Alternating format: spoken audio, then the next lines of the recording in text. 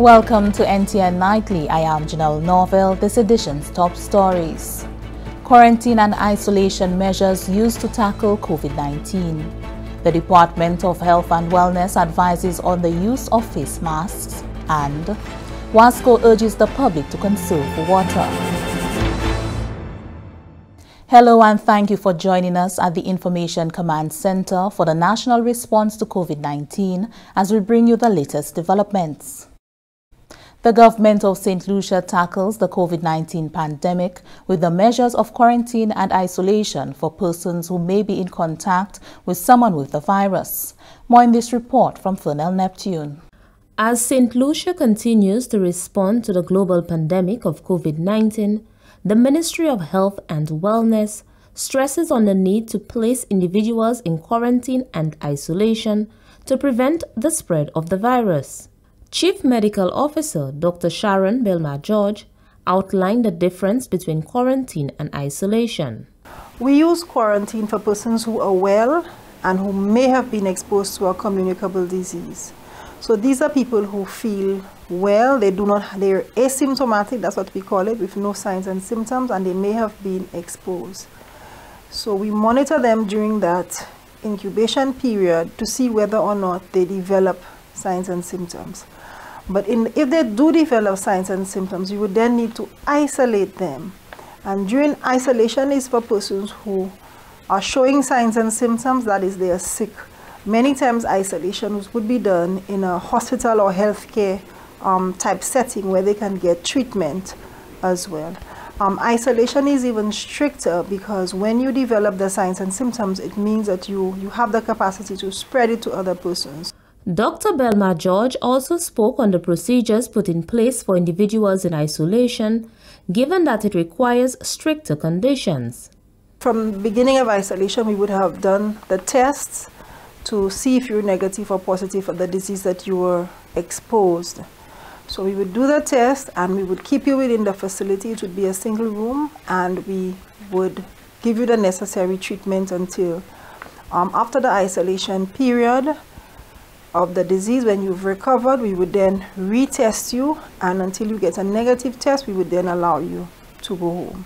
The Chief Medical Officer emphasized on the need for individuals to comply with the rules and regulations of the Quarantine Act. The quarantine authority is the Chief Medical Officer.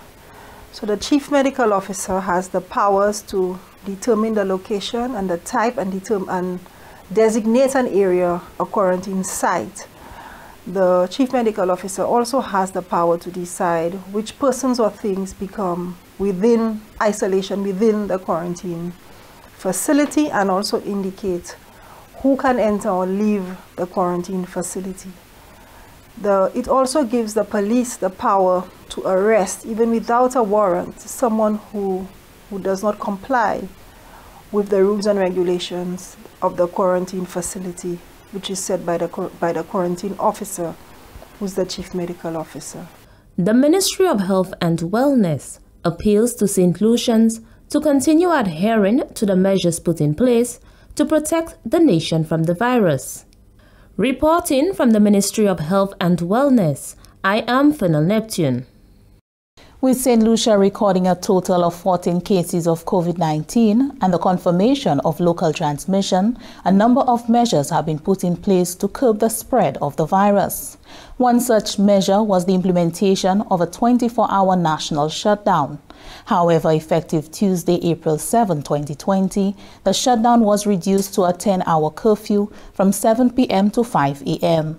Some of the national protocols include staying at home as much as possible unless it is for food or medical purposes, avoiding mass crowd events and social gatherings, and practicing social distancing and good personal hygiene. One of the recommendations included the use of face masks or scarves when going to public places, such as the supermarkets. Chief Medical Officer in the Department of Health and Wellness, Dr. Sharon Belmar-George, indicated that a face mask or scarf may be used for source control by reducing potential exposure from infected persons during the pre-symptomatic period. For face masks to be effective in reducing infection, they must be used properly. Some basic guidelines to keep you safe include Ensure the mask is clean before using. Wash your hands with soap and water or alcohol-based hand sanitizer before touching the mask. The mask should be held by the ties or the loops only. The coverings should be fit snugly but comfortably and allow for breathing without restriction. Do not touch your eyes, nose or mouth when the mask is on your face and when removing the face mask. The reusable masks should be washed daily with soap and water after use.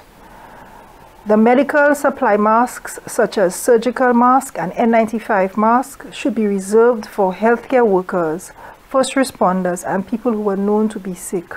The Chief Medical Officer urged the public to continue practicing good hygiene, which will aid in the prevention of the spread of COVID-19. The public is reminded, as always, to focus on the maintenance of standard recommendations to prevent the spread of infection. That is regular hand washing with soap and water or alcohol-based hand sanitizer where soap and water is not available. To cover your mouth and nose with disposable tissues when coughing and sneezing. Avoid close contact with anyone showing symptoms of respiratory illness such as coughing and sneezing. The public is also reminded as they go shopping in the supermarkets to avoid contact with surfaces. Take what you need and avoid touching many products at any one time. Also, if you develop respiratory signs and symptoms, that is fever, cough, sore throat, runny nose, do not go to the supermarket at this time. As usual, we'll continue to advise the public on measures to reduce the impact of COVID-19. That was Chief Medical Officer in the Department of Health and Wellness, Dr. Sharon Belmar-George. Mayor of Castries, His Worship Peterson Francis, showered high praise on and gave exceptional credit to the Department of Health and Wellness and the government of St. Lucia for undertaking the mammoth task of opening the Owen King European Union Hospital. The transition from Victoria Hospital to the Owen King EU Hospital was completed in March. Speaking to the move, Mayor Francis says it will positively benefit the city of Castries and by extension St. Lucia. He indicated, quote, "I know that the government had been working feverishly and putting structures in place to open the new facility. This is why when we received a call to assist in the transition, we did not hesitate," unquote. The mayor highlighted that the contributions of St. Lucia's medical professionals are extraordinary. They work extremely hard, often with limited resources. He explained that as St. Lucia fights this COVID-19 pandemic, the healthcare system continues to be strained. However, the completion of the transition should reaffirm assurance in all. This is NTN Nightly. Stay with the broadcast. We'll be right back. Wash your hands. Wash them right. With soap and lots of water. Get between fingers. Get under the nails. Go above the wrists. Do this for no less than 15 seconds. Rinse properly. Dry with a clean towel. If there is no water, do the same washing motions with an alcohol-based hand sanitizer containing at least 70% alcohol. Wash your hands. Wash them right. This message brought to you courtesy the Bureau of Health Education of the Ministry of Health and Wellness. Welcome back. As the battle against the COVID-19 pandemic continues, health officials highlight that the virus may also take a toll on an individual's mental health. Director of the Human Services Division, Beverly Ann Poyet, speaking on the National Television Network NTN, the Information Command Center for the National Response to COVID-19, highlighted strategies to aid with the psychological impact of the pandemic. Anicia Antoine has the details. Health officials are concerned about the potential mental health effects of the emerging threat of the spread of COVID-19 in St. Lucia. The Director of Human Services, Beverly Poyet, explained that the social isolation, as well as the fear of contracting the virus, may psychologically affect individuals in different ways. Poyet highlighted strategies that can be employed on a daily basis to better cope with the psychological effects, including keeping a schedule, staying active, and staying informed. For some persons, watching your favorite TV show, I've heard some people say, oh, I've watched everything on Netflix. But if you do it in a systematic way, is there a theme to what it is you're watching, or are you just watching TV randomly? That way, you can assist yourself in maintaining that sense of balance. Ensure, as far as your comfort is concerned, that even while you're at home, you wear comfortable clothes. Maintain a healthy sleep pattern. If you find that your sleep is interrupted at night, whether it is because of your fears or your anxieties, take a nap during the day. Even if you don't sleep, but at least lie down and take a nap, because your physical body needs to be rejuvenated. The Director of Human Services encouraged the public to limit their time on social media, allowing only for connecting with friends and family and engaging in conversations that will keep the mind active so as to aid with psychological issues due to social distancing. There's a lot of information going around. Some of it is good information, some of it is pertinent information. However, some of it, as we all know, is fake news. We also have a lot of memes and a lot of jokes. However, as far as the memes and the jokes, we also have to remember that some of them may be insensitive to those persons who are actually in quarantine, those persons who have actually developed symptoms, and those persons who have been diagnosed. So sometimes, and as much as it may be funny to some of us, to other people, it may actually be offensive. And so I urge you, in terms of sharing these kinds of things, to be vigilant and to be cognizant of who it is you are sharing things with, especially if you are sharing it in a group. Who are the persons in that group? Are there persons in the group who might be offended by some of the things that are shared? Anyone in need of psychosocial support is asked to contact the ministry officials at 722-6575 or 518-4157. From the Government Information Service, I am Anicia Antoine reporting. The Water and Sewage Company, Inc., WASCO, wishes to inform the public of a drought warning issued by the Met Services Department and concerns relating to this prevailing dry season and the impact it is currently having on the water resource. Dry conditions continue at this time, and the prediction for this weather pattern has also been forecast well into 2020 by weather experts. This has continued to deplete our raw water supply from the traditional abstraction points within the river system, as well as the John Compton Dam Reservoir. As a result of this dry spell, WASCO is currently considering a number of options to ensure that the available water supply is distributed to all customers. Considerations under review include the extension of a valving schedule, which has already begun in some communities. WASCO also urges customers to immediately implement the following measures: repair all noticeable water leaks within the home and/or premises. Install or replace defective ball valves in your toilet tanks.